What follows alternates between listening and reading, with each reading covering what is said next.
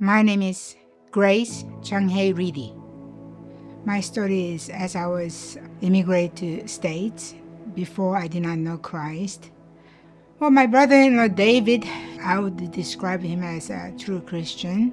He made ways for us to be able to go to church in order for him to take us where we can understand the Bible is a Korean church, and he drove 1 hour all the way down there.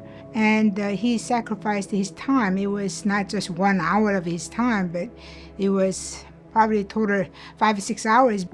At the time, I wasn't really appreciative, and because as I was going to church, I noticed as I'm getting deep into words and listening to pastor's sermon, some reason I felt, why does pastor always talk about me? And I think now it's hindsight, it's the Holy Spirit convicting me with with his words. But at the time, I felt kind of offended that pastor was always talking about me and he knows everything I did.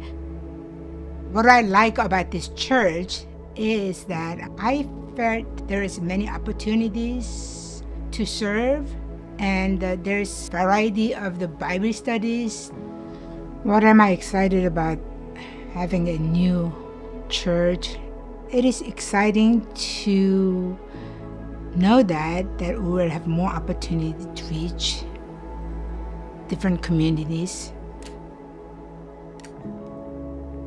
The time that my husband suddenly passed away, there is no words to describe or what to do, but I know 100% for sure he carried me through those times that I needed him.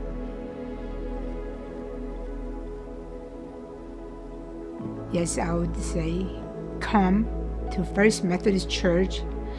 Not just church, come sit with us and learn about Christ.